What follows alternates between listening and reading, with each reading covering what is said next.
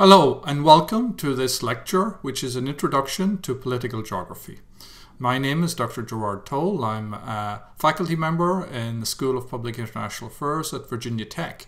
And this is the introductory lecture to my course, Topics in Political Geography, which is being offered in the spring of 2017 at Virginia Tech's campus in Old Town. And actually it's offered to Virginia Tech students writ large because it's an online class. Now, let me just say at the outset, these video lectures are designed to help students in the class work their way through the assigned readings. They're not a substitute for the readings, they're a supplement to the readings. They will weave them together and hopefully give you a sense as to why I chose them, what things are important in these readings, and give you a sense of the larger themes. Now, this is an introductory lecture, and I expect that a number of you are not familiar with political geography or know what political geography is. So what I'm going to do is give you a set of definitions of political geography. The book Making Political Geography by John Agnew and Luca Muscara, the second edition of it, has a nice section where it discusses what is political geography. It's on page 18, and they write, despite the history of contending perspectives, there is a degree of coherence to the term political geography that has persisted down the years and from place to place. And that coherence, they argue, has three dimensions to it. One is the persistent focus on a common set of concepts, particularly boundary, territory, state, nation, sphere of influence, and place, even as these concepts have been endowed with changing meanings and applied in different ways down the years.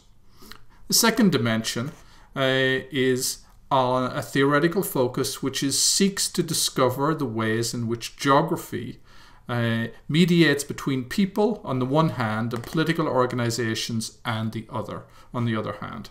There is a persisting tendency to insist that politics cannot be adequately understood without understanding the geographical contexts in which it takes place, from global geopolitics at one end of the scale to local geopolitics on the other hand. And finally, there is a third definition, which is that it is a particular academic subfield. In this understanding, political geographers constitute a sort of intellectual tribe, sharing certain norms of academic practice, how research is done, how articles are written, that differ from those in adjacent areas such as international relations, cultural geography, and economic geography.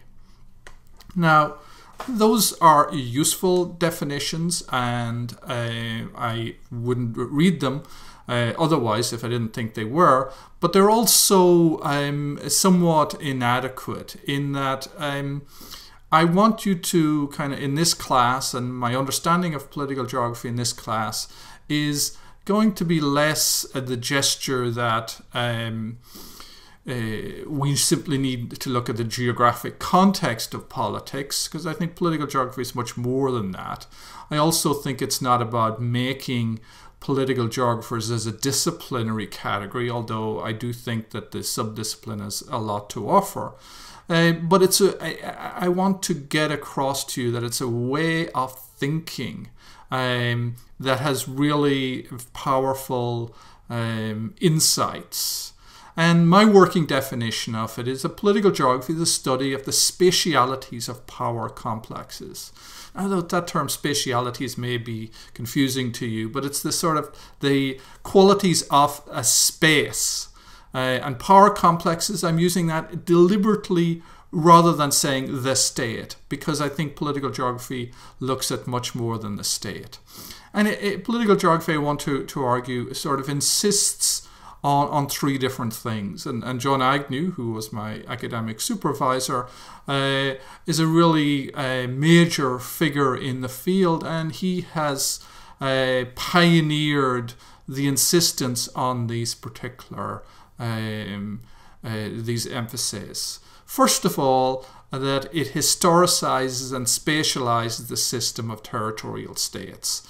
In other words, there is an insistence that what we today understand as geography and understand as those core concepts, territory and the like, come from somewhere, and that the meaning of these changes, so that we should not take them for granted. And we should begin to question the world political map. Secondly, it insists that we need to think beyond the state. We need to get beyond state centrism, which is an affliction that occurs amongst some within international relations and political science. We need to avoid, as Agnew puts it in one of his important articles, the territorial trap, which means the state, the trap of thinking in the kind of either-or terms of the state system.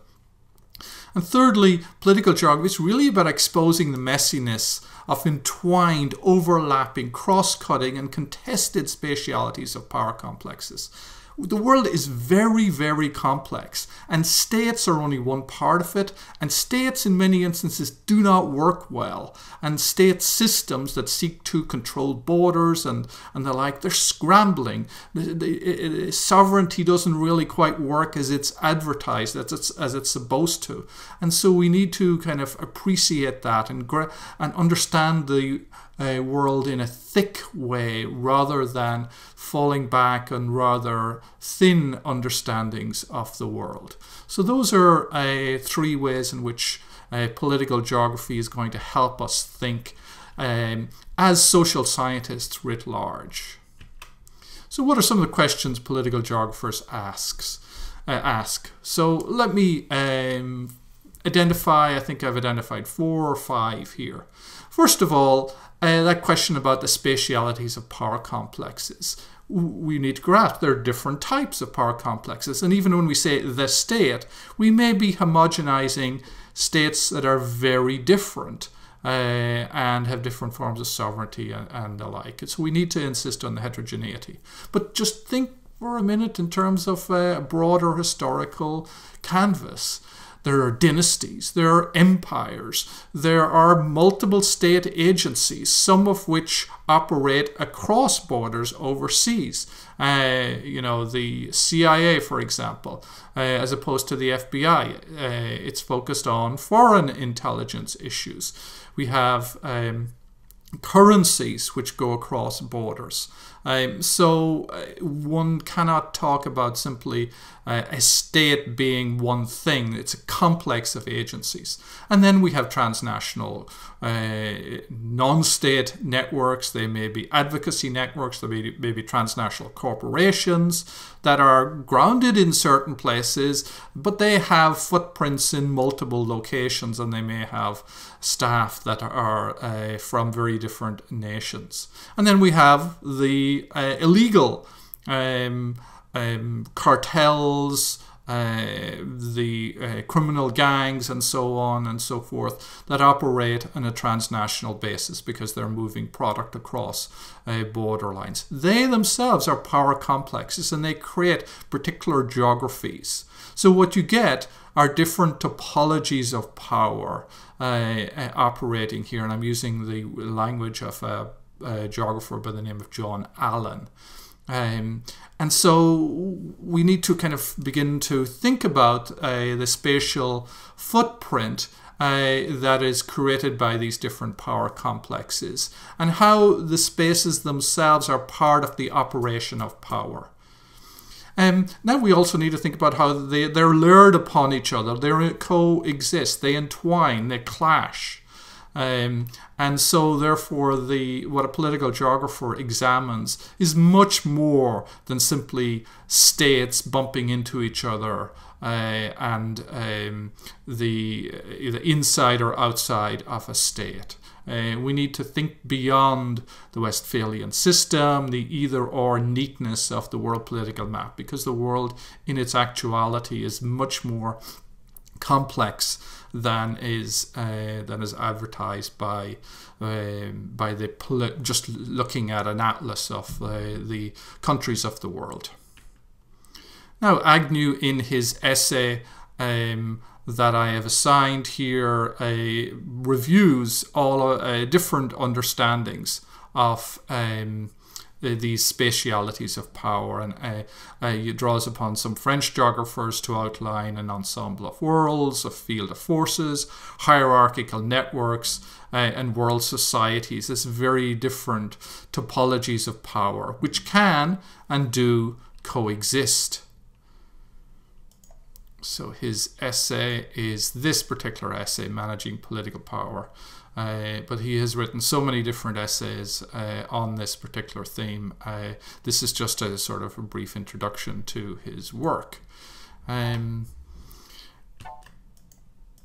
Now, a second theme are histories of territory. Now, there is a traditional form of political geography which seeks to describe how states acquired their current territorial frontiers, how they were assembled from different parts and different pieces. So the work of someone like Norman Pounds, for example. He wrote 2 essays in the 1950s. This is one from 1951, The Origin of the Idea of the Natural Frontiers in France. And he's arguing against the idea that France has frontiers which are defined by physical geography, by rivers and the like.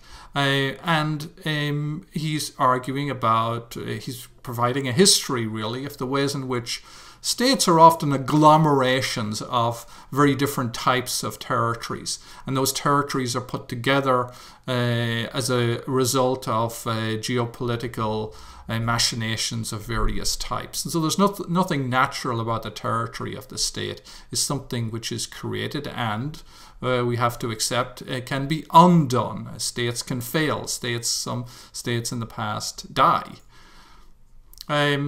So that's the first understanding. It's a rather traditional one. The second one is an attempt by kind of modern political geographers to look at the ways in which the concept of the territory is not a trans-historical one. It's not something that necessarily existed in ancient Greece and in the medieval era. It is something that emerged as a field of intervention, as a particular goal, and as a sort of technological field, or as a field created by certain technological forms, by statistics, by maps, by administrators at a certain time. And it emerged with other problematics too.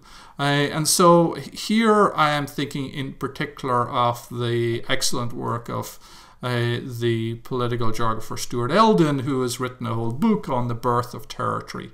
And the way drawing heavily on the writings of Michel Foucault, but also going beyond them and sort of deepening some of the arguments that Foucault was making about the development of the modern state around the state defining the population as a particular object. So biopolitics, what Foucault defines as biopolitics, is also a moment, it's a moment where the population as an object is defined, and then also the individual, because there's 2 sides to it. There's a population writ large, and then there's the individual as the subject of disciplining strategies and institutions. But at that same time, you also have the development of territory. A modern understanding of territory is something which is a sort of a garden that has to be tended to and has to be cultivated and guarded by the state. So that's distinguished from the idea of land and of terrain. And the essay that I had assigned for you on this is his essay Land, Terrain, Territory, in which he discusses this. There's of course his book goes into greater detail, and there's a series of other essays by Stuart which elaborate this notion. So that's a second theme, and an important theme, the emergence of a modern understanding of territory. And remember that it's not something that's born fully formed and therefore stays the same from the mid-18th century onwards. No, it's a problematic that emerges which is dependent upon certain technologies and other objects like population, and it's constantly changing, and it's something that's it's a constant challenge to the state to control it, to discipline it, to make it an object which is controlled by the state. So a third set of concerns are territorial discourses, and this is more contemporary, 20th century, 19th and 20th century. And here I want to signal the emergence of interstate norms around state territory, that each state has a territory and it is sovereign within that. And then in particular the emergence of the territorial integrity norm, which is something that, this is the phraseology of political scientists, but I think it is useful for us to think through. So in this particular instance, I'm thinking of Mark Zacker's very useful essay, The Territorial Integrity Norm, and its particular emergence. But I also want to talk about Alex Murphy's work too, Historical Justifications for Territorial Claims, because it covers, this particular essay covers some of the same ground. And what they're looking at in this instance is the emergence of particular understandings of law, and how those understandings of law then become the basis for states to make claims to certain territories. And those understandings of law also are kind of prevailing understandings as to what is and is not acceptable. So going to war and taking territory as a spoil of war becomes unacceptable in the 20th century, although as we saw after World War II, that is precisely what the Soviet Union did. But nevertheless, it is something that was a norm which was challenged. And of course, this is still in contestation today. So these are some points from Zacker's essay on the territorial integrity norm. One thing I want to draw your attention to, we'll come back to it again in the course, is the principle of uti possidetis, as you possess, which is a particular principle under international law, is that if a particular entity is decolonized, the borders of the colony will remain as the defining borders of the community. And similarly, if a federal state begins to collapse, the borders of the constituent republics of that federal state become the new international borders. Now that's a particular principle which is applied, and it is one that is quite problematic following it. And as we'll see, was contested by a number of states and movements that sought to change borders after the collapse of Yugoslavia and of the Soviet Union. So we're dealing with the realm of international law and of norms here. Now, just to go back to this particular third point, so what discourses do states use to justify their territorial claims? And I have assigned an essay by Alex Murphy on regimes of territorial legitimation, and his particular essay on that, and his adaptation of Dura's notions to try to elaborate this idea of regimes of territorial legitimation. And so that's a way in which you can begin to visualize that. There are other themes here theorizing territorial discourses, the particular prevailing discourses on territory, population and security, geopolitical narratives and frames about natural frontiers, original ownership, spheres of influence, territorial justice, protection imperatives, and so on and so forth. And we'll be looking at those when we look at the case of Russia and Ukraine. Okay, the fourth question that and problematic that is addressed by contemporary political geography deals with the contemporary geopolitical condition.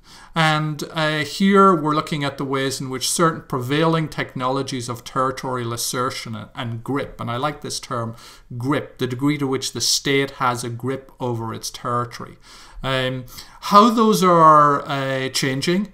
And how does technological change, the invention of the internet, of social media, of mobile phones, and drones, and so on and so forth, intercontinental ballistic missiles, how does that impact what the state can do and what it can't do, or what how the state has been sort of an end run has been affected against the state and its particular efforts to control its borders? What is transnational capitalist networks who are in part encouraged by the state? So we have NAFTA and the encouragement of free trade agreements by the state, yet those clash with the imperative of the state to try to secure its borders. And so you have these tremendous contradictions and challenges for the state to control territory, population and security, particularly in the era of increasing terrorism, or at least the spectacle of increasing terrorism, even if the actual numbers may not necessarily justify that.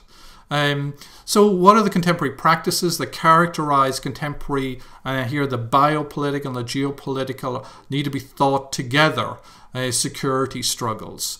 And so in this course we're going to look at power projections, we're going to look at the global war on terror, and we're going to look at border controls and the desire for walls, the desire for extreme vetting of certain population groups, and the desire for bans.